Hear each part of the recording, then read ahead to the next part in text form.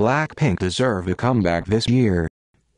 Yes, I know the individual members have been busy with their solo projects and drama in the case of Jisoo's Snowdrop, but I think the members of Blackpink deserve a comeback this year.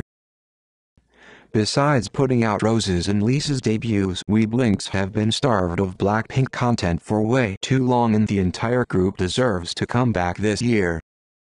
One thing is that YG Entertainment has left the girlies in the dungeon for much too long.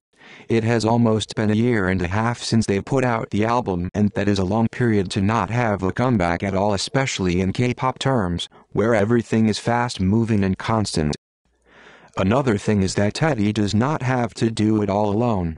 At least he should do the title track. Since he is a verified hitmaker, he can leave the rest up to the other producers he has worked with in the past and know Blackpink sound pretty well. Then he can get back to the projects he finds more entertaining, like So Miss musical works. In the end, I think Blackpink should have a comeback this year, probably in the first half of the year, but not any later, as it would kill the momentum from Lisa and Rose's solo projects, which were well received. Be sure to like and subscribe if you liked this little rant.